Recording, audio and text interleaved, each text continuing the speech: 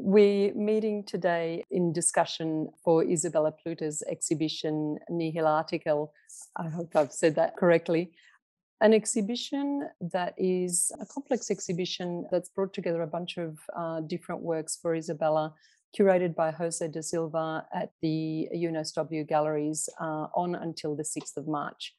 And we're talking today, we're in conversation, Izabela and I am Consuelo Cavaniglia, and we're talking about a bunch of, hoping to draw out a bunch of ideas around this particular exhibition, but also some of the streams of ideas and ways of working in Izabela's practice a little bit more broadly.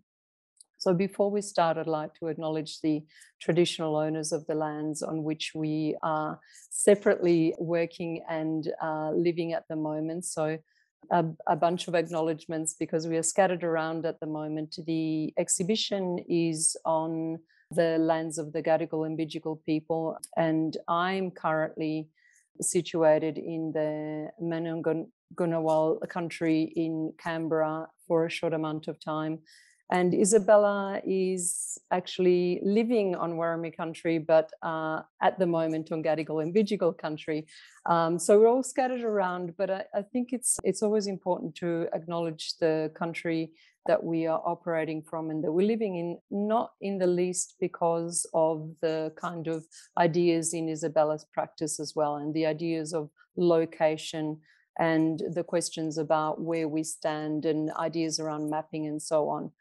And I think the idea of acknowledging the traditional owners is also about the layers of occupation that a lot of Izabela's work is concerned with as well. The ideas of mapping and the kind of layer of almost sometimes fiction that comes out of the idea of mapping, and certainly the way that Izabela's work sort of dispels the idea of how a map can give authority over a site and a location. So site and location are really important parts of the way that that she's worked in a lot of different locations around the world.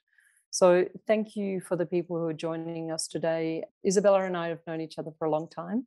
So hopefully this is a bit of a kind of a loose conversation around, as I say, a bunch of ideas in her work. So Izabela, just starting from, maybe I'll just talk about that idea of locating. I think there was something that I read in a text that spoke about one of the exhibitions related to this current exhibition. It was about the uncertainty of location.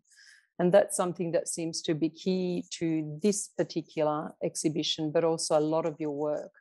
Uncertainty of location in terms of, and that uncertainty being, I always think about it really being tied to time, and also being tied to history as well. This exhibition is interesting because it's also something that you didn't see in its original kind of, or first iteration in Valletta in Malta, because we couldn't travel. So you weren't able to actually go and visit the first iteration of, or part of this exhibition. Now it's being restaged. You've seen the work in the space and through the filter of also Jose's vision as the curator for the exhibition as well. So what are the types of things that are coming up for you in terms of revisiting your work in terms of seeing it now in space altogether as a body of work, and also some of the things that Jose is attached to it or has grown out of that initial conversation. There's a bunch of questions in there. Maybe I can just get you to start sort of talking about the idea of location and coming to both the origin of the work and also revisiting the work now not virtually, even though we're speaking virtually.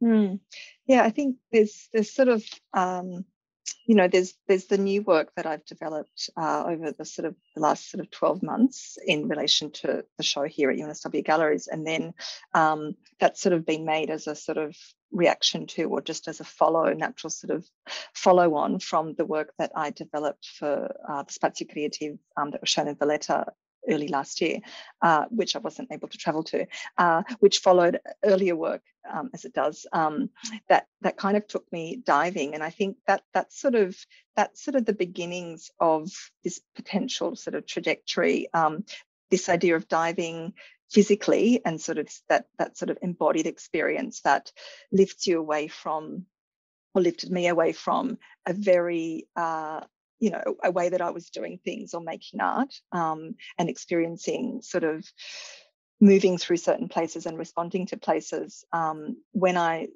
sort of needed to, and it was a bit of a means to an end, making work through underwater sort of experiences. It kind of changed a lot, and it made me think a lot about how that what the relationship is to that I have to sort of the ocean, or what the experience of being under there in that blue space, that space that doesn't have gravity, that doesn't sort of weigh you down. In fact, you become really quite unhinged and without orientation. This kind of happened I guess concurrently with finishing a work which ended up as an artist book as well, spatial misalignments for the Artspace Ideas Platform. And so it was kind of mapping, kind of really unpacking through a kind of, I guess, serendipitous encounter with a particular atlas. And then those two sort of things, I guess, have sort of coalesced to be clearer in my mind. But sort of, as we make work as artists, right, it becomes a sort of intuitive pursuit, and it becomes sort of loaded with things that you're looking at and you're reading, and the way I guess I'm making the work in the darkroom as well, which maybe we'll sort of talk about that as well. But I think I think that's sort of those two key things have finally come together. And I think I'll just finish up. I think I sort of feel like, the experiences in Japan and in Malta in relation to those two specific sites, the Yonaguni Monument, as it's common sort of name, and the Izuri window, the Dubera, which is the fallen sort of sea arch in Malta.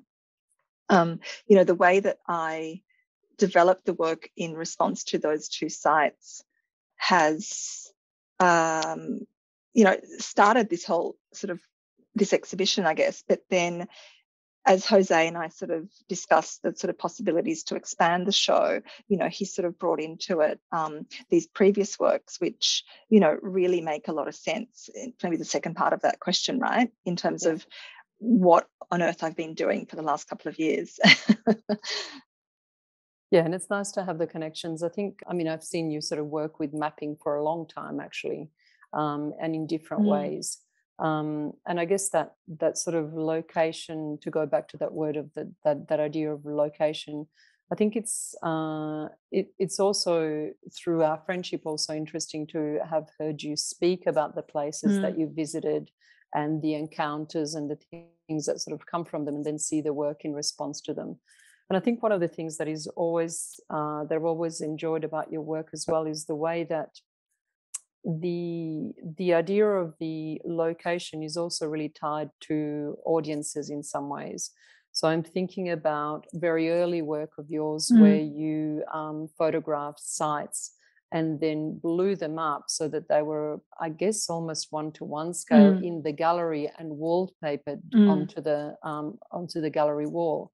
And so the way that you encounter a site is not the mappings that then you kind of dispel the authority of through the process of the contact printing and so on. And similarly, so you respond to a site, you visit a site, you document. Maybe document is not even necessarily the right word. And in the gallery, you also relocate the audience. So you put the audience back in the space. You don't allow the audience to understand a site in its entirety. You give them a fragment, and a fragment, of course, is something that always comes up in your work as well and continues to. It's changed in the way that you've related to the fragment, I think, over time, but you continue to engage with the idea of the fragment. But the viewer in the space is in the space with you. You're almost you're almost placing them in that. So this idea of locating, you can locate, the audience is able to locate oneself or themselves within that site as well. They're not removed. They're not looking at a small image that is an overview, a panoramic, or something that allows them to have that distance. They are actually within that space. And I think that's also something that comes out of some of the more recent works, which are really immersive. Like the scale of the work, I think, is always really important to the effect in the gallery. I don't know if you want to maybe talk about that a little bit. Yeah, I think this, you know, obviously I made the work for the institution in Malta, but I never saw it installed there. I installed it here in Sydney as a sort of test run a little bit before that, but that wasn't really complete and sort of, you know, it wasn't finessed as you would say, right? So I think, yeah, it's sort of doing the project here, it gave opportunity to really think about how, you know, what I intended for the work. And I guess I'm referring to variable depth, shallow water, the sculptural sort of installation that is a sort of structure or an apparatus, as I like to think of it, which maybe sort of, you know, also hints to things like a camera that has mirrors that sort of reflect and deceive the viewer. That what I really wanted with that work was, I guess, what you're sort of saying, this sort of to ask a viewer to kind of navigate, to sort of to deal with how to and where from approach images, that images are sort of available for viewing, but at the same time there's an obstruction or a sort of wobbly or clumsy sort of angle that you might approach the work or individual photographs with. So there's this sort of looking onto, but then a sort of distancing simultaneously. So yeah, I think that's always been really important. And I think, like, actually, I mean, I don't like using the word potentially immersive because that's not really, I think, what I do. But I think there is this body, the body and how it relates to the work in a space has always been really important. And I think that's why when diving, and I say that when, and I should say it's probably also finished, I'm sort of so done with the diving. You never know. I know, I never know.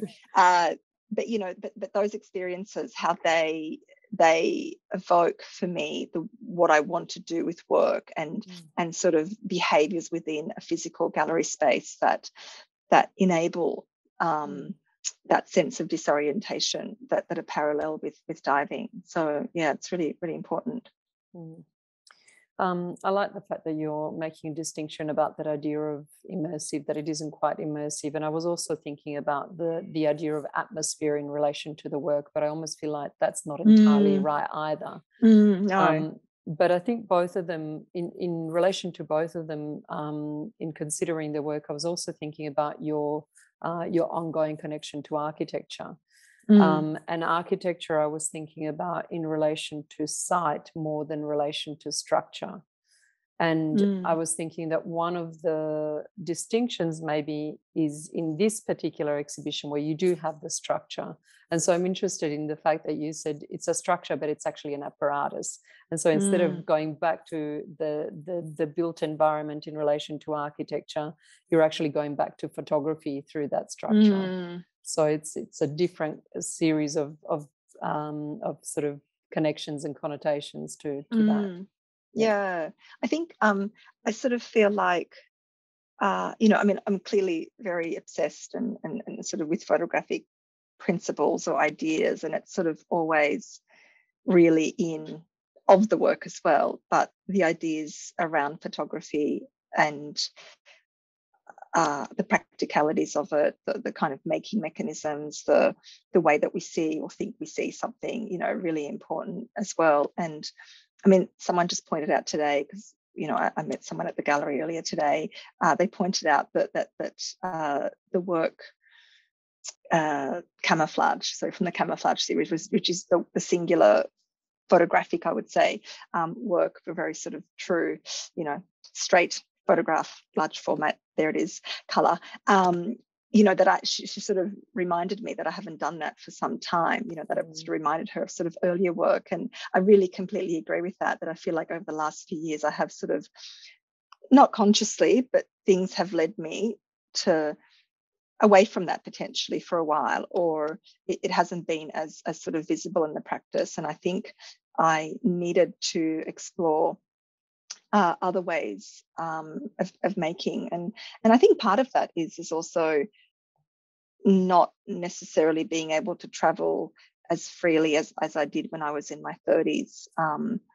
And so I don't know if that was conscious or not, but anyway, but I think some things have changed as well in how I work, but also embracing certain processes that I'd used but haven't really explored deeply, like contact printing, like working with objects in the darkroom that have a particular historical or cultural political significance, have become really important. And I feel like those kinds of images are sort of become more loaded in my mind than the other photographic works that I have made. Anyway, yeah, it's a kind of endless conundrum, but I guess I just sort of follow my nose. I think it sort of brings up two sort of strains of conversation out of that. I mean, one of them is to think about how flexible you are as an artist as well, that you really sort of work across, you're not fixed to a certain way of understanding photography or exploring photography, but nothing else either. So you make books and you make installations and you wallpaper photos onto the wall, you know, and then you also frame them and maybe go with something that's a little bit more standard or more expected of a photographic practice. And I guess one of the things that I feel like might be maybe more of a recent shift, or perhaps not, is the introduction of other materials into your practice as well. So you're really expanding out. So printing onto fabric, and then the fabric becomes certainly not flat in the space, but becomes something that has volume. And maybe that's why I was sort of thinking about the idea of immersiveness or the atmosphere and the involvement in the gallery space as well. That is that has, I guess it's about the physicality of the work in the space as well. Yeah, I was just thinking of that exact word as you were speaking. I guess when I think of physicality, it's very much been a way of using and sort of engaging with the photograph, and also at the same time thinking how I can, I guess, orchestrate, maybe because it is quite sculptural, but it is a little bit it's fabricated, it's a kind of constructed work, if I think of variable depth, shallow water, but also the way that I developed work a few years ago now, for Apparent Distance for the National, as well as a recent commission that's about to open in Bundanon. I'm really, I think there's something about scale obviously being one, and I think that's to work with, it's with caution that I work with scale. And in fact, something really lovely that's happened with this show is, Jose and I walked in at some point early on after it was hung, and I sort of went, I have made many series of photographs, and I was quite proud, because I think the last few years have been a little bit, I do move, flow between different modes of working. So it was really lovely just to see that, which I don't know why I didn't see that until I sort of stepped, foot in the gallery. But back to sort of the sculptural, I started working in ceramics when I was at art school. That was my thing. So it was very much a sculptural practice. And I worked with clay. I hand built. I was never able to throw on the wheel, although I've just come back to it now, playing around a little bit, as you know. And so I think there's always been, whether it's sort of looking at architectural or spatial kind of interests, that working with a certain three-dimensionality, or at least experiencing a two-dimensional work through a three-dimensional sort of lens, if you like, or a structure, seems to be what sometimes works. And I guess it depends on the work, right? I mean, we've been in studio conversations together, like some work doesn't evolve to be that and others do. I guess that also ties to your consideration about space. which is both spatial in terms of when you're in a site and understanding the site through, the spaces that you physically encounter, and also space in terms of, again, that relationship to architecture, but then also the space of, I guess, the photograph itself, the sort of spatiality of photography and what it is that you're able to sort of overlay in terms of different spaces and so on, which you often do in the work. And I guess in some ways also some of the materials that you're using that now have a reflective quality as well, and bouncing light around, that kind of gives you an ability to affect the space, or to affect this idea of spatiality, I guess, in a particular way as well, which is really interesting as an expansion or a return or a I feel like there's a lot of things that sort of, I guess, with a lot of practices, you pick up on, you leave behind, you pick up on again later on, and develop in a slightly different way. Maybe in relation to the idea of also what you were saying about histories and so on, I'd like to maybe come back to the idea of fiction in the work, and perhaps also relate that a little bit to photography and the relationship of photography to fiction or reality. And is there something that you can you talk a little bit about that in terms of some of the things that we see in this exhibition, but also perhaps also some of the things that you have been looking at for an amount of time? So, for example, in the maps, something that is an authority in terms of, this is what these places look like, this is what this land looks like. You're sort of negating those by confusing the information that they actually give us. And in terms of, the relationship of the drone to surveillance as something that gives you an authoritative kind of look at a site. You've chosen to work with drone capture, which is, I guess, not, well, partially destroyed. And so sort of, there's a sense of that authority there is removed by the glitches within that work as well. If you could talk a little bit about that. Yeah, I think, both of those mediums, I guess, photography and, drone imagery, for example, have sort of historically, come about, as tools of, power and control over, over people and places. So, I'm sort of really aware of that, and that kind of comes to mind often. And I think, we actually did have a conversation about the drone stuff a while ago, right, when this work was early in its cooking stage. Yes. And how uncomfortable I was actually with using drones. And so yeah, I think that the image is really seductive. It's something that can hint, as in the photographic image, that is perhaps of something, of a particular place, or in my work.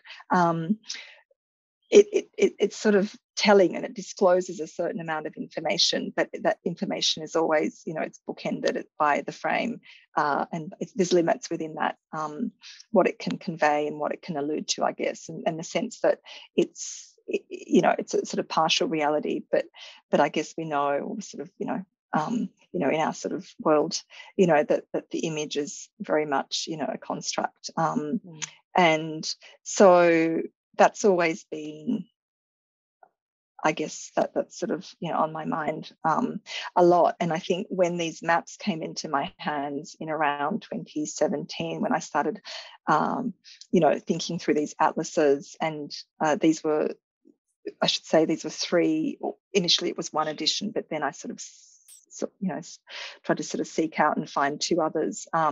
These were three editions of an out-of-date atlas that was initially published by the Reader's Digest, and it was the Great World Atlas, actually, to be precise. And I had three editions that were made in 1961, 1968, and 1970, and I became quite obsessed with trying to work out what over that time had changed or shifted, and that I don't want to say that as a sort of generalized sort of statement of what borders had changed, etc. But I knew that obviously across those years, which were sort of pivotal years in a lot of things that were happening in Eastern Europe, which is, my connection in terms of Poland. But I sort of wanted to kind of query that and sort of unhinge that from its right or perceived sort of place of knowledge and power and thinking about atlases as something that were,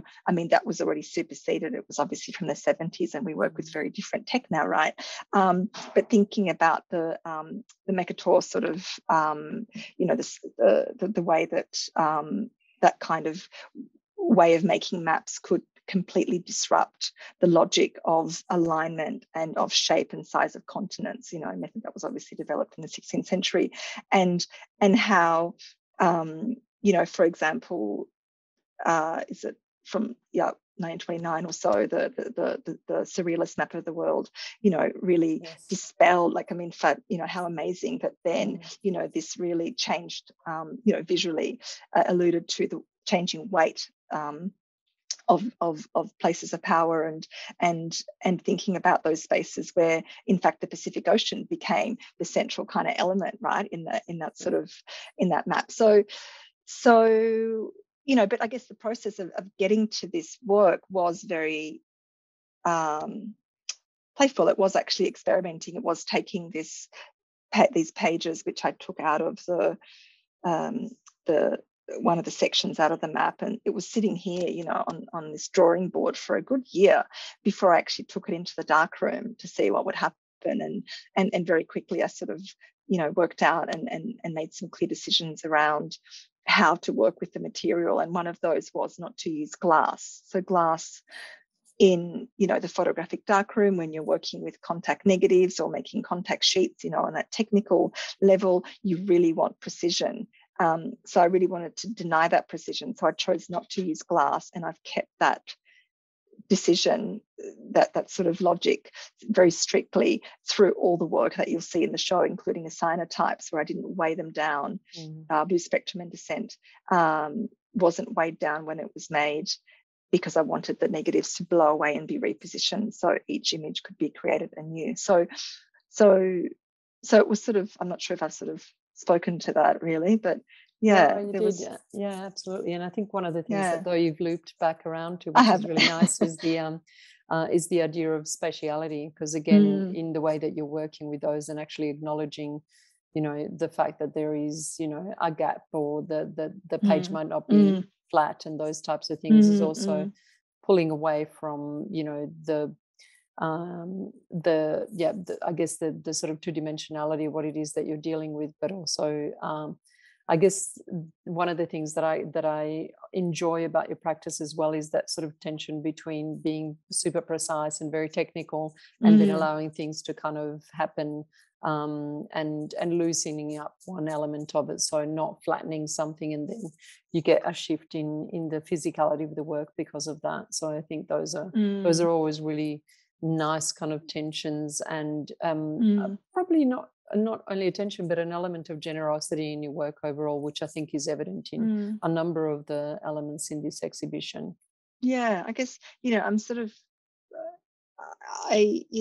so much of the process for me has a knock-on effect on other things. Like there is sort of decision and logic and sort of intention, but then there is the other side where, chance, but things that play out in the studio between different components and between different materials. And, photographically, I guess, speaking, at the moment, it's kind of cyclic, and I do often, when I use a camera, it is in quite conventional ways. I mean, I still work with, medium and large format predominantly, but I don't really rely on my technical ability, rather than, as opposed to sort of just this exploratory sort of tool. And you sort of mentioned earlier about this sort of, is it documenting? Is it sort of, is what is it? Is it sort of feeling your way through?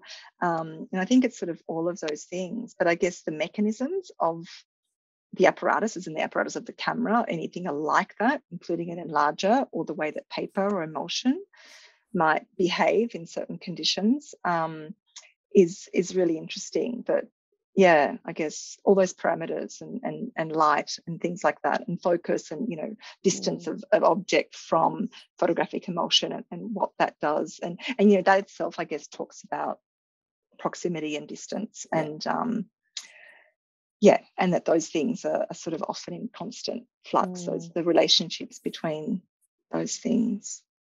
Yeah, and that idea of flux, I think, also makes me think about there's a word that I was considering in relation to both photography and the work is the idea of fixing.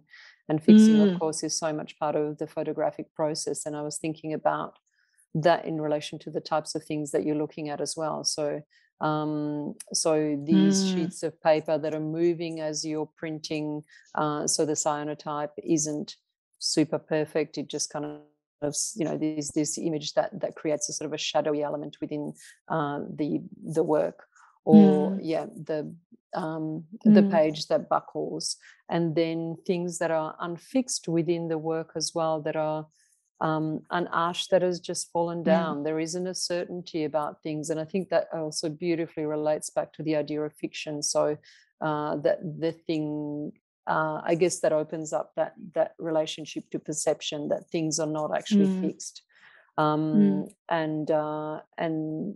maybe even the idea of the uncertainty of location as well, that things are not. You're not presenting something that is authoritative in its view of the places that you visit, or that is not giving us one particular aspect to it. And I think we also see it in the multiple ways that you I guess consider a work. It's as I said before, it's a book and it's an image and it's, you know, and it's an installation and it's so many different things. But I think the idea of fixing and the fact that you have for a long time also dealt with the idea of ruins as in something that is falling apart, that is something that is changing and that acknowledges a history but is also in a process of decay and so on, I think is really great and really interesting for especially a moment in flux that we are in as well. So but yeah, I don't know if you wanted to talk a little bit about that, maybe as a kind of a closing idea around the idea of not finishing but having something as a moving element. Yeah, I mean, I could sort of talk around. I mean, I love that you sort of, you know, mention the side of the Azzurri window, the fallen sort of sea arch in Malta as one of the sites, and you know, which sort of fell in this sort of instantaneous kind of moment, and no one saw it, and the story sort of around it has become that there was someone on the cliffs just nearby, and he was filming or photographing the other side, the sort of north that he was facing. Yeah, he was facing this way, and, you know, behind him this thing just sort of, you know, plummeted into the sea. And, you know, this kind of story, this sort of idea of whether it's you know, fictitious, whether it's become, you know, a sort of local sort of conversation and gossip, and you know, a kind of a story around the sort of fall of that. And I think, you know, in relation to sort of fixing something and completing something, you know, I'm often sort of not stuck, but just wondering when and if and at what point, you know, work is finished. I mean, you do the same, right? We all sort of have this conundrum of when is work complete, what point is that, and at what point does one work bleed into another, and can those boundaries, are they blurry, or are they sort of fixed? And I think, you know, with this show, there's, I guess I've seen through, you know, the work that I've developed, but through, you know, Jose's you know, wonderful involvement and his sort of curatorial sort of vision for the work, how it is quite fluid. And I mean, at the moment, you know, they do sit like distinct bodies of work, but I do see that as a sort of continuum. And I think more so actually what I'm sort of, what I know what I've been doing, I've been sort of connecting images reoccur, if you notice, if that show, like maybe, you know, if people sort of, if you visit the gallery and sort of see that there are images that are within one mode, like there's sort of works in the frame that exist or sort of appear momentarily in the other sort of sculptural work. And I think this sort of taking something from another part as a point of departure or as a sort of catalyst for the next thing, rather than sort of removing it altogether, it's actually something that I'm enjoying doing, not kind of sealing off the previous body of work, but kind of extending it.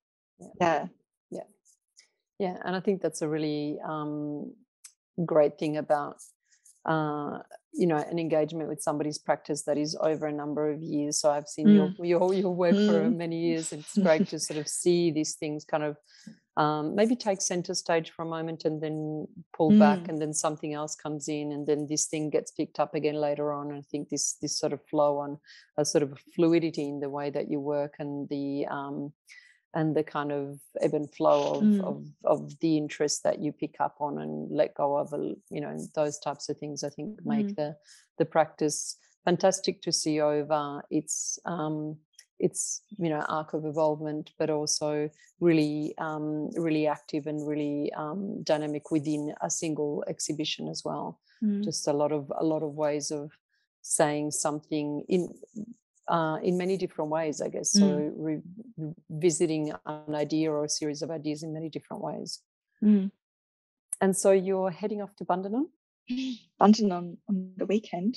Talking about the future and the next thing to come. Yes, Bundanon, the inaugural exhibition for the new art museum is called From Impulse to Action, and I've been developing a work over the last year as a commission for that. So that's very exciting, and this show in Sydney, which is great. And we'll also, Jose and I will be doing a walkthrough talk of the exhibition here at UNSW Galleries on the 27th of February. Yeah, fantastic. Bit of a plug there. It'd be great to hear about that conversation, because I think that curatorial conversation is super interesting. It'd be great to visit the exhibition through that conversation. Yeah, I mean, because it happens over such a long time, doesn't it, when you work, with a curator. And it's when Jose first came to my studio to Newcastle, and we spent as part of an afternoon sort of looking and talking and thinking and looking, and you could just see him sort of drawn to particular things. And anyway, it was really, really great, like such great dialogue. And also the work is sort of, I'm developing it into a sort of book, a photo book, an artist book with perimeter. So that will happen later this year, which is exciting. So it's sort of literally on my desk just now as I work through the final bits. Yeah. So we might leave it there. We could talk through a lot of these types of ideas for a lot longer. And I hope that people who have joined us for this talk will also be drawn to the exhibition and to the floor talk with Jose and Izabela sometime during what was the date again? 27th of Feb. 27th of Feb. Fantastic. And thank you so much, Izabela. Terrific to talk, and so great to see this exhibition. Thank you.